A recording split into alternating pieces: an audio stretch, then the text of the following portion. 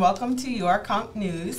Asha West here covering for Jack Hoven, who refuses to do the news until we upgrade his trailer. Negotiations are ongoing.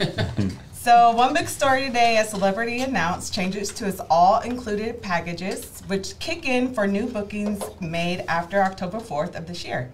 The biggest change is that the prepaid gratuities are no longer of the all-included through the classic drink package and basic Wi-Fi do remain. So gratuities have been removed for guests staying in the retreat in addition to onboard credit.